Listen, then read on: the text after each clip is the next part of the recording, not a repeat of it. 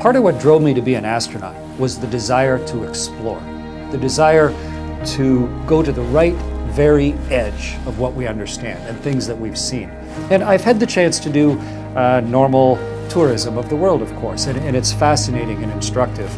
But I think right on the frontier of where people live and of where our technology can take us, that's where the learning really happens. So to be able to get on board a ship with the capability of this Icebreaker, with a group of people that have trained together, it's almost like a space expedition of its own. And I think it really then stands to teach me a lot, to give me a chance to understand the area better, and to push back the very edge of what I understand.